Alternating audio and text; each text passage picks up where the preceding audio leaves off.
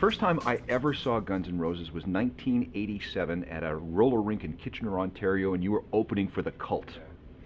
And I remember thinking, okay, this band's got something. We'll have to watch them. And now you've got Ian Astbury from The Cult singing. It's good that you brought that up, because a lot of my relationship with Ian obviously stems from us opening up for The Cult, because I'd never met them prior to that. And got to be really good friends with Ian and Billy, and even a couple of the other guys in the band at that time.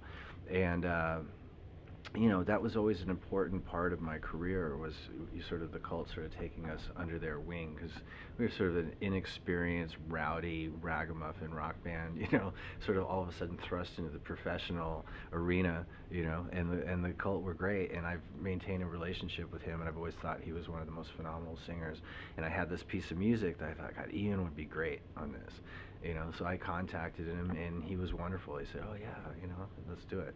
It's a great start to the record because it really sets the tone for the other tracks that come.